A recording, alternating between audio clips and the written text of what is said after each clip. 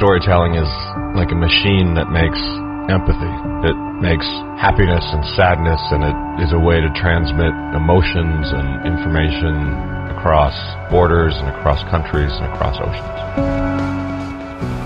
I mean, you feel like you can write anything when you see the waves crashing in, and other times I've written in sort of scary pockets of the world, and I think you can feel that energy in those stories too.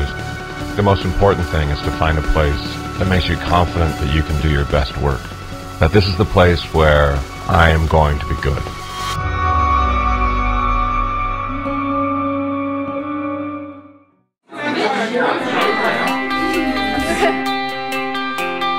Get the story started.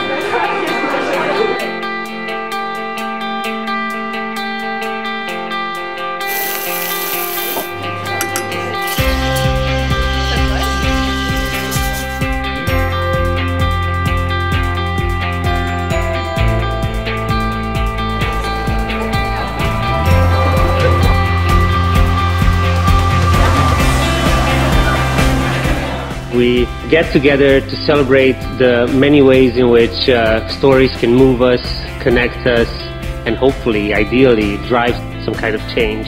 I use my notebook as a passport to cross borders. I use it as a reason to sit not in judgment, but to bear witness to other people's realities.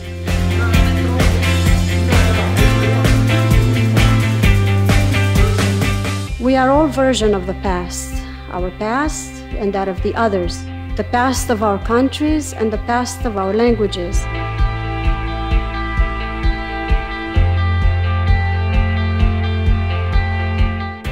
You have to think, what did you dream to become when you are young? Because life drives you in different directions.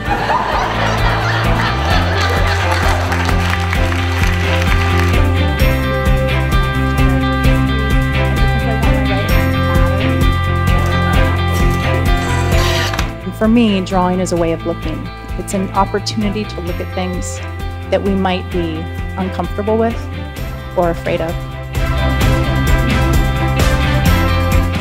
If we can turn the camera from ourselves out into the world instead, I think we would make a better world.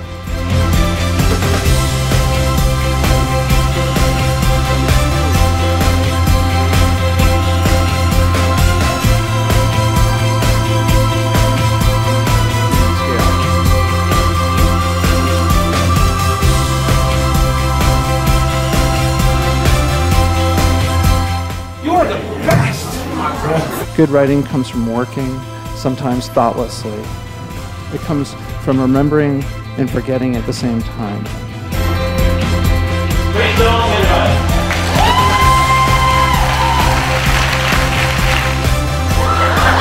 But I say yes because I am curious. And it's such an enormous celebration of curiosity that sometimes you just want to lie down and say thank you to the entire universe that this is the way you're allowed to lead your life.